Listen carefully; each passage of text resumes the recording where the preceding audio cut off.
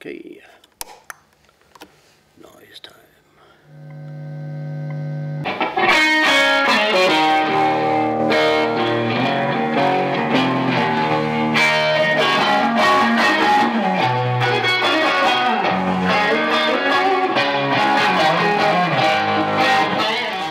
Hi, I'm Glyn and I play guitar. I also teach actually.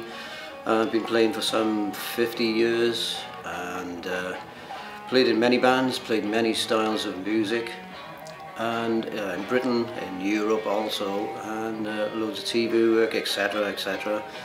And basically at home, when I was really young, about that high I suppose, I used to use my tennis racket as a guitar and stand in front of the mirror and sort of go through the motions, you know, sort of hitting 7 shades of whatever out of this tennis racket.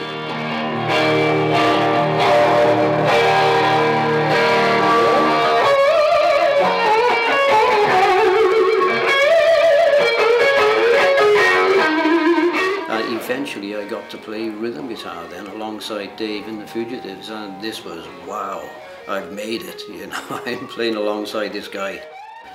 Yeah, we were in this this club in the Valleys, definitely a Thursday night, and Top of the Pops was on the TV, so we had to wait for that finished, you know, before we could start, and this guy came on. And so we thought his name was Joe Hendricks because he was singing, "Hey Joe, where you going with that gun in your hand," you know. So, so I looked at Dave, so I thought, he's nuts. So anyway, it was amazing. It was just absolutely incredible. The sound was awesome. It was like nothing you've heard before. You know, he was really flamboyant, and all these colourful clothes and stuff, although I think it was black and white in them days.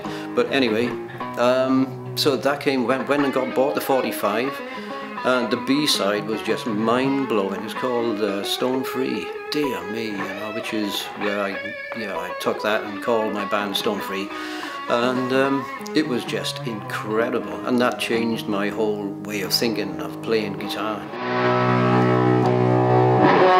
It's actually Jimmy's autograph, and he signed it as usual, love always, with a heart sign, Jimi Hendrix.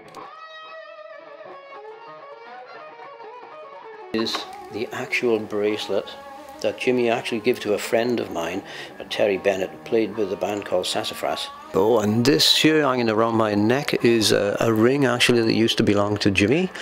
The back of it snapped off, obviously. It's really nice to have something else of Jimmy's, you know, the DNA is on it and stuff, so maybe a bit of the voodoo, you know, will rub off the vibe. Whoa.